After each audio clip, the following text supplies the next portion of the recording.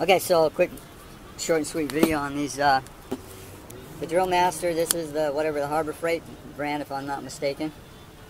Also maybe sold in Walmart. And what happens is these switches, you can see it's kind of free flowing, going real sloppy back and forth. Doesn't seem to have any spring behind it or anything. So what's happened is this part here, which is part of the thing that activates the switch, has broke off.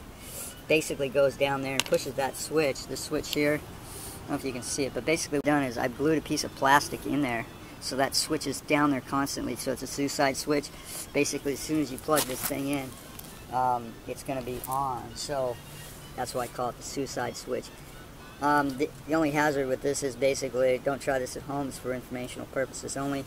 You could put an inline switch in the, you can buy the switches that hook into the line at a hardware store.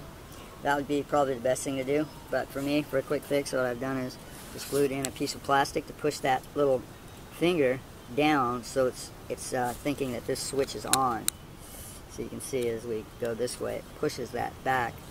But that part there that goes down is broken off. So that's your quick fix master drill grinder switch hack for today.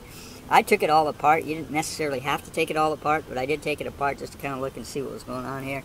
I did clean the armature a little bit, and theoretically I could put a couple of drops of oil in there, some Tri-Flow. But yeah, if you do take this out, you definitely want to, you have to take the back part off, which is this part. There's a small screw here. You have to take that out. You take the back part off and then take those brushes out. I took the brushes out because basically the brushes get stuck on this part right here, and if you pull hard you're going to break the brushes. So anyway, that's your quick tip for the day. Thanks for watching. Please rate, comment, and subscribe.